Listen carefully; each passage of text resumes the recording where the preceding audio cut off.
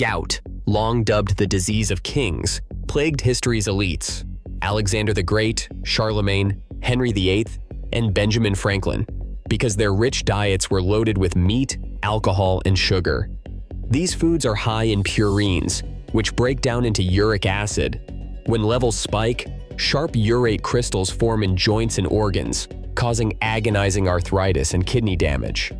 Modern treatments like NSAIDs help, but a new study suggests an ancient genetic fix.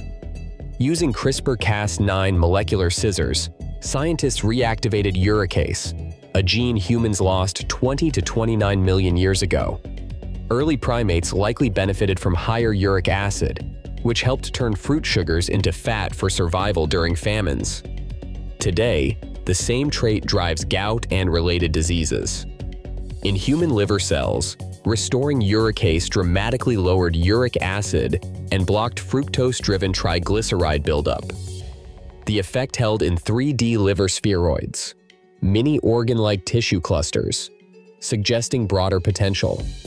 Because hyperuricemia is linked not just to gout, but also hypertension, cardiovascular disease, and fatty liver, a single genome-editing therapy might reduce multiple risks at once.